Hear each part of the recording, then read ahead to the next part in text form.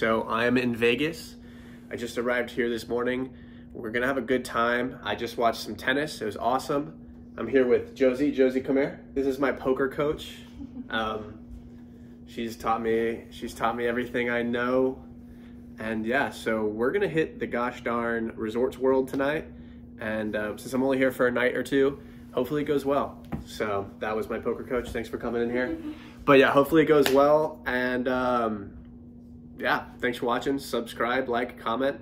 It's Vegas, baby. Let's do it. What's going on, guys? Hell yeah, I'm here in Las Vegas, Nevada at Resorts World playing some 1-3. Happy to be here. It's only my second time ever. Unfortunately, I'm not going to be playing much this weekend, but at least I will get this session in for you guys to see. So very excited. We look down at the first hand. It's kind of gross. It's King 8 offsuit in the big blind. 4 people limp to me, and I decide to check my option and see a cheap flop. We see a board of 7-10 Jack Rainbow, and an early position limper makes it $10, and it folds to me. I end up making the call with a gutter and an overcard, so had some equity there. The turn is actually pretty good. It's a queen, so now I'm actually double gutted, picking up even more outs. Early position now leads into me again for $25, and I think about raising here. I think that would be a good play. I think I have a lot of fold equity here, but I end up on the passive route, and I just call. The river is a 9, so now I have a 7 card straight. I don't want to let this check through because this is a very scary card. I bet out 450, and this guy quickly makes the call without thinking, so it makes me feel like I could have bet a lot more here than $50 on the river. But either way, I show my straight, and he ends up mucking. So I'm not sure what he calls here with, maybe some sort of 2 pair. But either way, feels great to scoop in the first pot here in Las Vegas. Okay, so keeping the ball rolling here. This hand's actually pretty sick. Action starts with 2 people limping to me, and I decide to raise it up pretty big here with ace-8 suited. I make it $18 to go on the button. To my surprise, both the limpers make the call, and so we're going to a pot with $58 in the middle, and the cards come 8 of spades, 7 of clubs, 6 of clubs. All things considered, pretty great flop for me. I'm sitting here with top pair.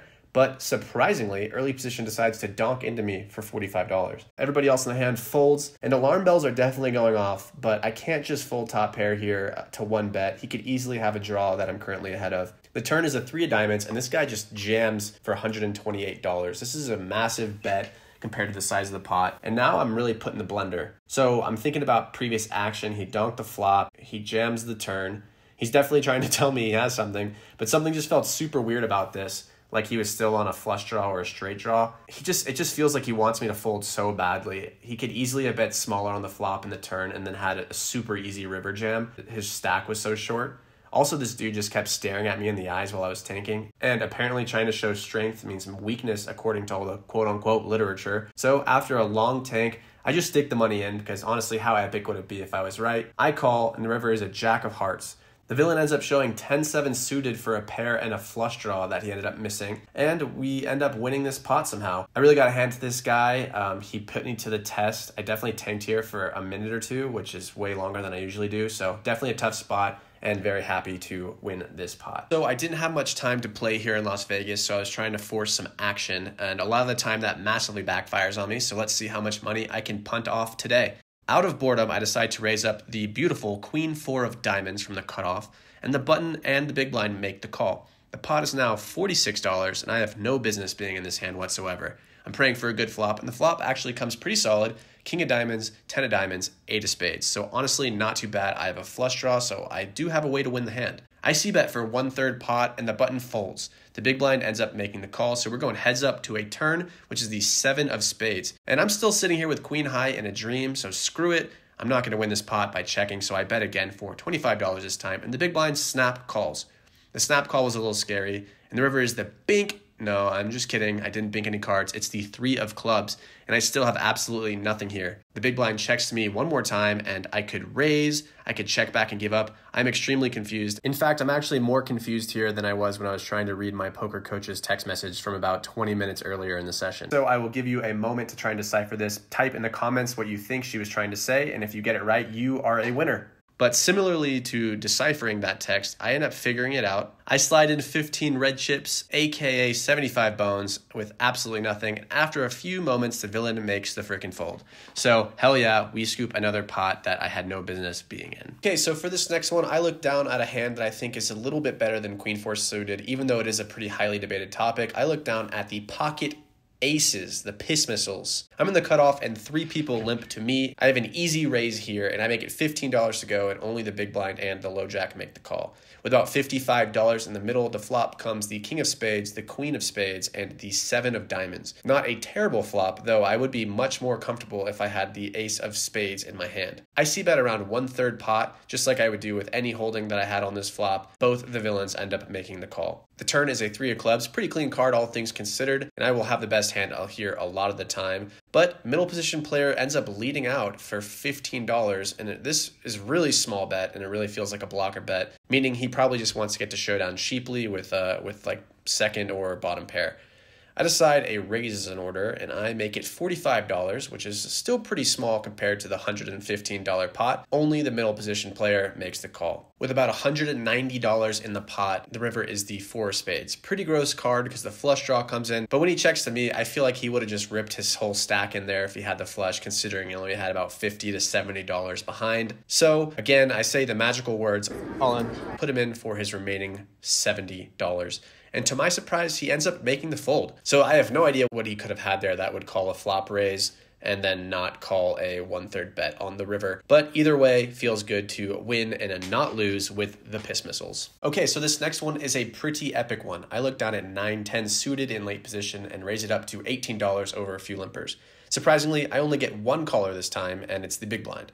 Going heads up to the flop of king of spades, jack of hearts, 8 of hearts, an absolutely magical flop for me. I have an open-ended straight flush draw, meaning I have loads of equity against pretty much any hand my opponent could have. And for some reason, in my excitement, I decided to turn my recording off. I'm pretty sure in the moment I thought my camera was turned off, so I tried to turn it back on, but accidentally turned it off again. So oopsie daisy, don't have any film for the rest of this one, but you're just gonna have to trust me. I guess I had one too many Red Bulls here in Vegas.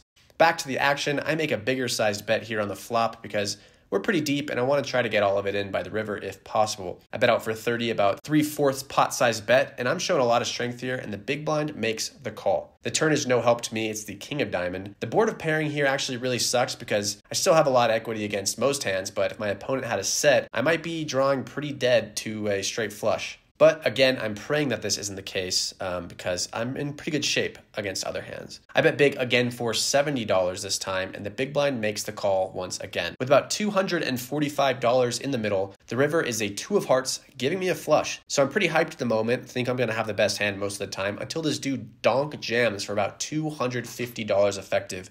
Pot-sized donk. This is a pretty gross spot for me. I mean, I hit my flush, but full houses and higher flushes are definitely possible for the villain to have here. So all things considered, the value of my hand isn't super high. I was trying to fold some action, and a flush is a great hand, so I think you know where I'm going with this. I just make the call after a few moments of thinking and instantly regret it because he shows me the bad news. Villain had king 8 suited, so both of us flopped huge hands, but the turn improved him to a full house and the river fucked me up. So overall, good hand to this guy, and we lose a $750-ish pot. Okay, so yeah, that last one hurt pretty bad, but we still got some more poker to play, and I can't think of a better way to feel better than having 2 beautiful ladies console me. I look down at pocket queens, and I'm ready for some revenge, so I raise it up to $15 in the small blind over a limp or 2, and the middle position player calls. We see a flop of ace of diamonds, 7 of spades, and 10 of spades. Pretty shitty for me. Ace high flop with queens hurts, but hey, maybe the villain missed or I can hit a set. I see bet out for $15 anyway, and the middle position player makes the call. Pot is now $66, and let me ask you a question. What's better than 2 ladies? The answer is 3. The turn is a queen of spades, so now I definitely have the best hand here with my set, and I lead out once again for $25 this time, and again, the villain makes the call.